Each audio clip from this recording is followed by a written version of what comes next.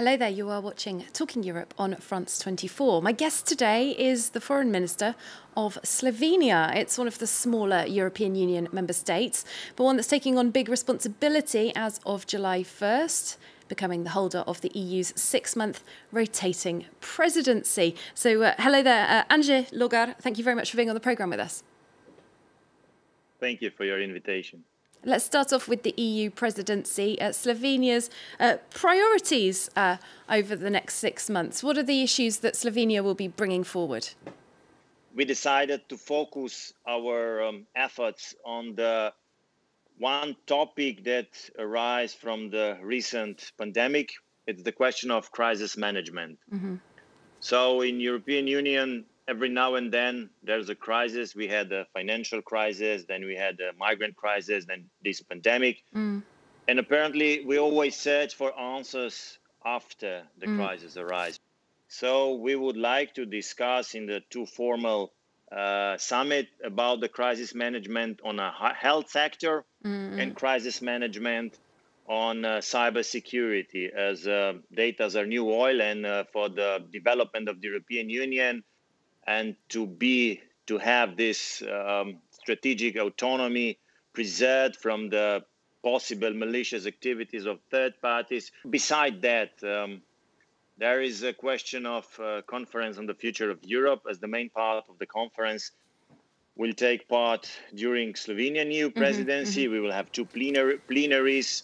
We will have discussion with fellow European citizens, and as well we want to trigger the discussion on the highest possible level. And to add the regional flavor to all of that, we decided to organize informal summit on Western Balkans, especially to put the question of the enlargement high on the agenda, and to discuss about the region as a strategic question and not just about like procedural issues of each particular country of the Western Balkan with all its problems. Well, indeed, there are 6 countries that could potentially be looking to join the European Union. They're in various stages of the process. Serbia and Montenegro, the furthest along. Albania and North Macedonia recently got the green light to start the process. Just in terms of what the interest would be for the European Union of having these states join, there are those who say, look, we already have 27 member states. It's hard enough to get consensus among 27. Do we want to be adding 6? What's the interest strategically? Well, in foreign policy, there's no vacuum. So if you move out from certain part of the world, it's somebody else that will step in. And this is not even EU neighborhood. This is within the territory of European Union. So if you have and do you see that happening already in this region? Other actors stepping in, other spheres of influence? Well, apparently. I mean, we lost the portfolio of enlargement 10 years ago in the European Commission. And apparently, in the meantime, there were, let's say, steps from the other superpower to build up the influence within the region. And strategically, this is not good for European Union. You pop up the question of unanimity, the question of decision-making process, the question of different majorities within. But this is a different part than the question of the region. But I agree that the two questions are interconnected. Well, of course, a lot of reforms expected of any country trying to join the European Union, but also reforms happening within the EU. I'm just going to give some background on the next question for our viewers, in fact. The EU's new Public Prosecutor's Office has just opened this month of June. It's designed to uncover and prosecute misuse of EU funds across the bloc. Just over a week ago, though, the Slovenian Prime Minister refused to acknowledge Slovenia's 2 candidates for this office. Anže Logar, some saying this is going to be almost impossible for the office to work in Slovenia. Why has your Prime Minister blocked these candidates? Well, I shall correct you. I think that was a decision of the government not to be acknowledged by the proposed candidate. That means that the government then issued, let's say, call for a new round of getting the prosecutor. Look, in my previous career as a member of parliament, I was the chair of the Inspection Committee on Banking Fraud. We took from the pockets of our fellow citizens 2,500 euros they had to pay for the banking hall, and not a single banker was prosecuted and jailed for the reason.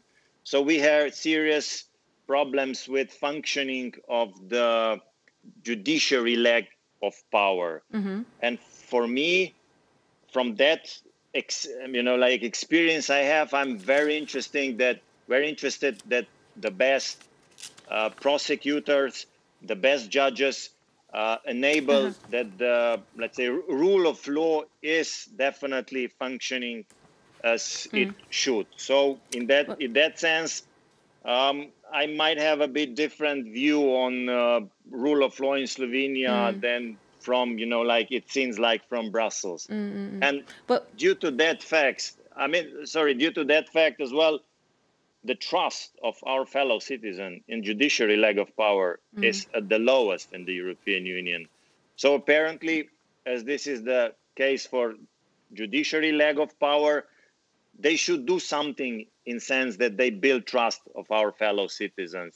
Well, just on that question of trust, there has been personal criticism by your own Prime Minister at, for example, the Auditor General of the Court of Auditors after he identified irregularities in procurement of personal equipment, for example, in the early days of the pandemic.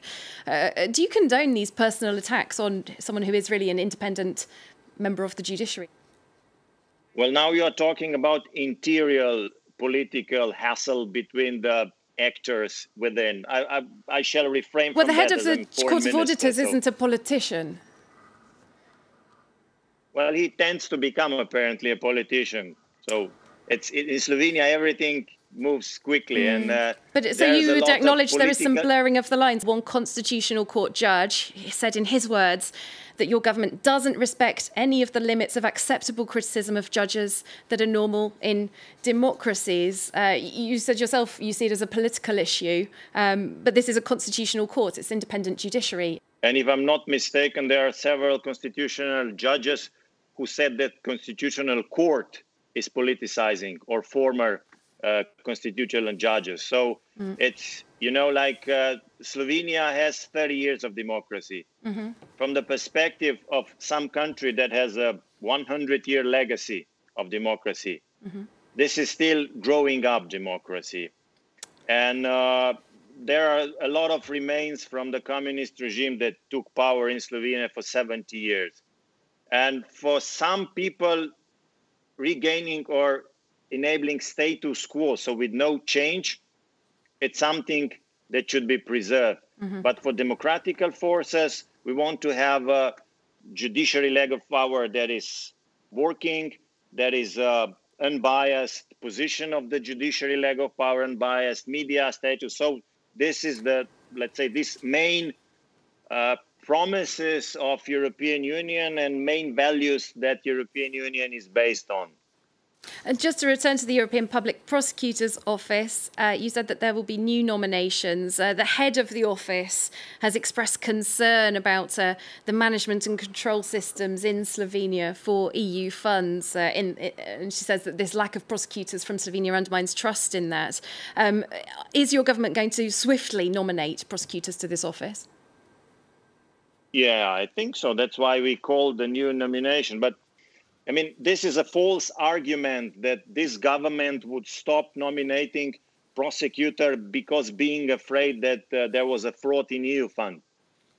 One should be aware that this government is only 1 year on the power. Mm-hmm. So that means the frauds have been done in the mandate of previous governments. Mm-hmm. In previous governments. Mm-hmm. I want to stress out the reason, the main aim of this government is to have functioning prosecution system and functioning judicial leg of power.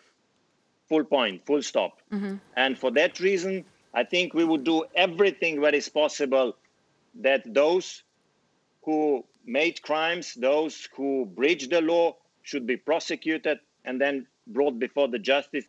Just a quick word about some foreign policy now. A few days ago, you visited Moscow. You had a joint press conference with the Foreign Minister, Sergei Lavrov. You said that your government will, and I quote the translation at least, always stand for releasing tensions between Russia and other states as the presiding country of the EU for the next 6 months.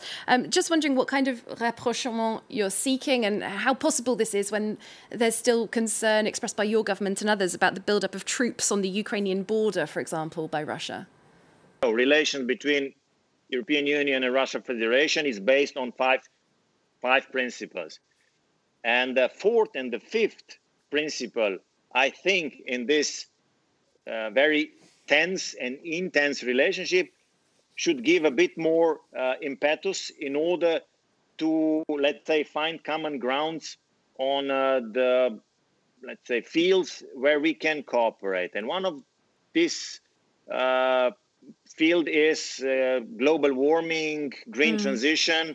And I think this cooperation in this issue is of utmost importance. European Union on its own, we can hardly achieve any, let's say, tangible results. So we need all superpowers on board. And the fifth principle, people to people, it's very important. This is one of the reasons why I use this visit to Moscow as well, to meet with NGOs and representative the opposition party in order to get,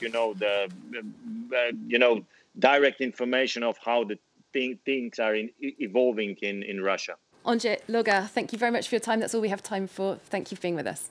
Thank you for having a possibility to speak with you. And that's it from us for now. Do stay with us though, part 2 in just a few minutes' time.